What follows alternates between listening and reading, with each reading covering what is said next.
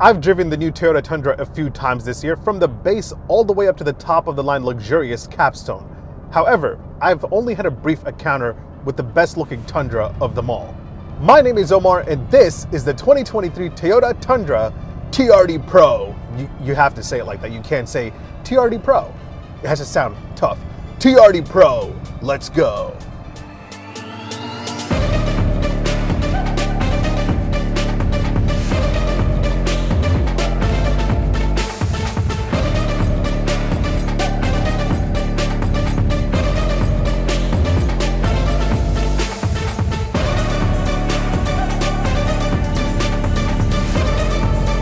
Alright, I'm going to say it right off the bat. At first, a lot of people were skeptic about the way the new Tundra looked. Some people liked it, some people hated it.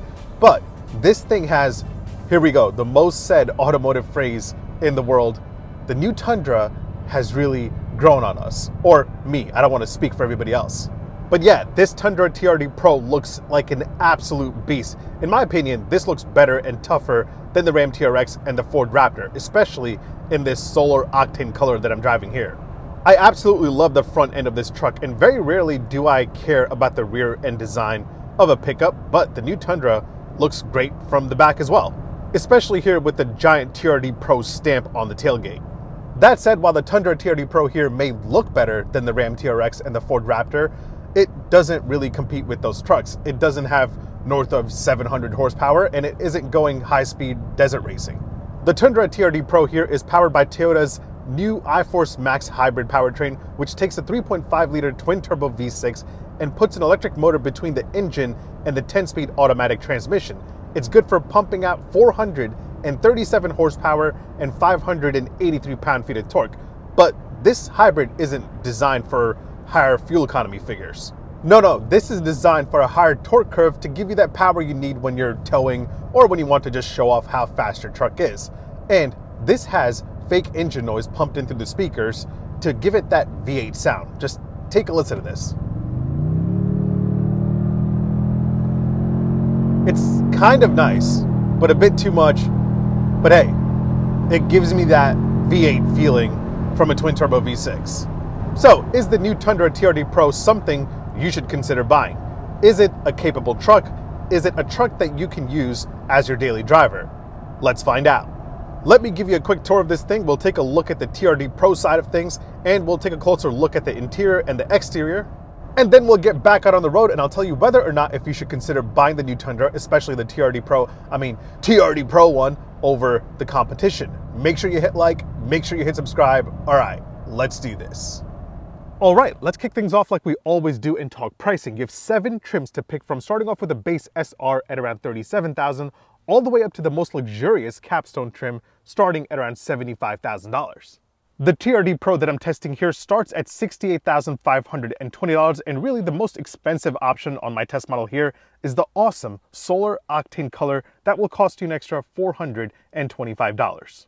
Now, it's worth mentioning that you can get the TRD off-road package on the Tundra in either the iForce or the iForce Max hybrid, and with the 5.5-foot or a 6.5-foot bed, and that will give you some pretty strong off-road capabilities. The TRD Pro, on the other hand, is only available with the iForce Max hybrid setup and can only be had with the Crew Max 5.5-foot bed. So, what makes this a pro? Well, for one, it looks awesome and really tough. This is definitely one of my personal favorite trucks when it comes to looks. And most of that is apparent right up front. It looks super aggressive with a giant blacked out Toyota Heritage grille, which in my opinion looks super tough and really unique. You also have amber marker lights, which you don't really need here unlike you do on the Raptor and the TRX, but it looks cool. Finally, right under the Toyota badge, you have a TRD Pro light bar, which you can only turn on when you're using your high beams, and hit the TRD Pro light bar button right here. You also get a different set of LED headlamps with a black trim, while other Tundra models get a chrome trim. Now swing around the back, and while most of it does look like the other Tundras, you do have TRD Pro stamped right into the tailgate because it looks really tough. The other thing that you'll notice is that the TRD Pro gets what Toyota calls technical camo trim all around, and it looks really dope. But yeah, overall, this is a very tough looking truck. Let me know what you think about it in the comments below. That said, let's get into the real TRD part of things, the part where this does the off-road life better than the other Tundras. First up, the multi-terrain select system is standard on the TRD Pro, which you can also add on the other Tundra models if you get the TRD off-road package. Now, once activated, you have the choice of 5 different modes, including auto, dirt, sand, mud, and deep snow.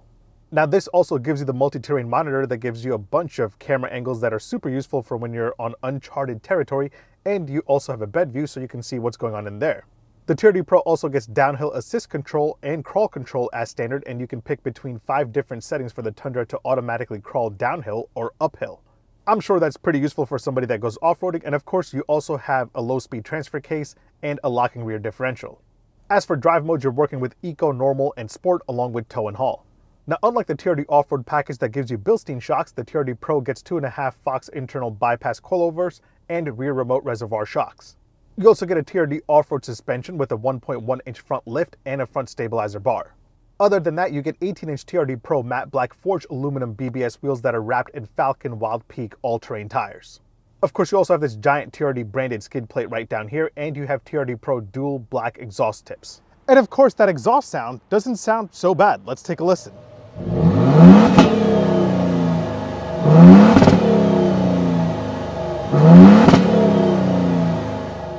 Now, if you're somebody that doesn't go off-roading much and are just getting the TRD Pro because it looks cooler, I'm with you. I do the same. That said, the coolness factor of the TRD Pro continues inside.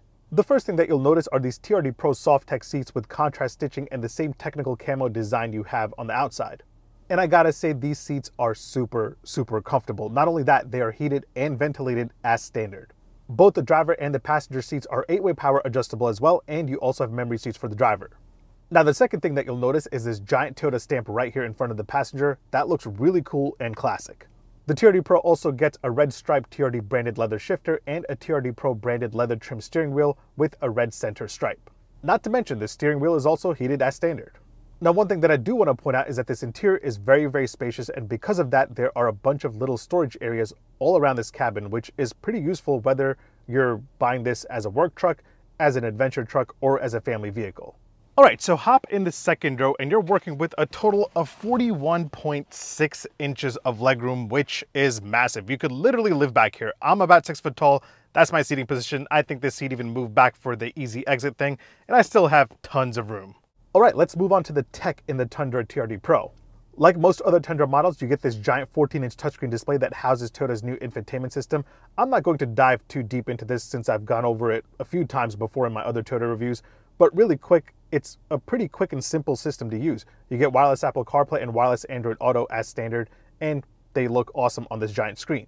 You can also add navigation as a part of a subscription service, but I feel like most people will just end up using Google Maps or Waze from their phone in Apple CarPlay or Android Auto. Now, when it comes to driver assist tech, you'll have all the assist that you'll need as a part of Toyota's safety sense, including adaptive cruise control, lane keep assist, blind spot monitoring, automatic high beam, all the cross traffic alerts and all of that. And again, the camera game here is pretty awesome as a part of the multi-terrain select monitor. As for the sound system, the Tundra TRD Pro comes standard with a 12-speaker JBL sound system, and it's a pretty solid system. Not the best, but it'll do. All right, so before I give you my opinion on how the Tundra TRD Pro is as a daily driver, let me point out a few important daily ownership highlights that I'll have to show all of you. You have a total of 6 cup holders, 2 in the front right there, and then in the back, you have 2 right here in the center armrest, and then you also have 2 right here in the center console in the front. Here are the keys to the Tundra TRD Pro. No TRD logo on the keys. Wish there was one. Door close sound from the outside. And the inside, solid. Charging game-wise, there's a lot going on. You have a wireless charger right there and a USB-A port right up there. You've got a USB-C and A port in the center armrest. Those sitting in the back have a USB-A and C port and a household outlet. Let's do an indicator and horn sound test. Indicator first. Pretty simple. Now for the horn sound. Oh yeah, that's solid. All right, let's take the Tundra TRD Pro for a spin. Now, I haven't had the chance to take this off-roading because it's been raining like every single day I've had this. It's just sunny right now, and this thing is about to go back in like 2 hours. But I'm not a big off-roader either. I just really enjoy tough pickup trucks, and I want one as my daily driver. And when it comes to that, the new Tundra TRD Pro is great. It's so smooth and so comfortable that you don't even feel like you're driving a pickup truck. The ride quality of the new Tundra is a huge improvement over the last generation, and a lot of that has to do with the multi-link rear suspension that now gets coil springs instead of leaf springs. You also get a double wishbone front suspension, and all that makes the new Tundra a more comfortable and more stable daily driver. You see, I don't really tow or haul anything, and I never get the itch to drive 2 hours out into the middle of nowhere and do some extreme off-roading. I just think pickup trucks are cooler than SUVs, and people should buy these over 3-row or 2-row giant SUVs. Now, there are a few pickup enthusiasts out there, especially Tundra enthusiasts, who have been hating on it for no longer having a V8, and they shouldn't, because it gets more power and is more capable. For those that do real pickup truck things unlike me, the non-hybrid Tundra gets a max towing capacity of 12,000 pounds. I should mention that the hybrid Tundra, like the TRD Pro here, can tow 11,450 pounds. Nonetheless, both of those figures are more than the ones on the outgoing V8 ones. So yeah, you can still go and do those things if you're about that life. I'll just stay here on the road and enjoy this fake V8 noise coming from this twin-turbo V6. Honestly, I think we all need to give in and stop hating the fact that V8s are unfortunately going away. However, the acceleration that this iForce Max hybrid powertrain provides is very strong and pretty instant. But yeah, the TRD Pro Tundra is the most capable Tundra in the lineup.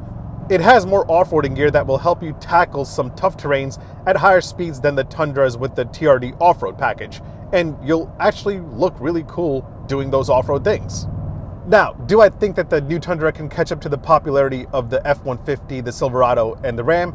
I think it's going to be tough. I think the buyers of those big three pickup trucks will never really consider competitors. And I mean that even shopping within those three brands. The F-150 buyer will never really buy a Silverado, and the Silverado buyer will never really buy an F-150. The Tundra also has its loyalists, and I think those loyalists will continue to buy a Tundra. Of course, here and there you might see a small percentage of buyers that want to try something new. And to me, the new Tundra is such a solid upgrade that I think that small percentage will be a little higher this time around. Either way, thanks for watching. Make sure you hit like, make sure you hit subscribe. Make sure you follow me on Instagram and on TikTok. My handle is @OmarDrives. I'll catch you in the next one. Take care. Peace. I feel like that fake V8 noise might get a little annoying after a while. But nah, I take it back. It's actually pretty solid. I like it. I can just imagine the comments right now going on about, oh, it sucks, it doesn't have a V8. Get over it. V8s are going away. And I hate it too.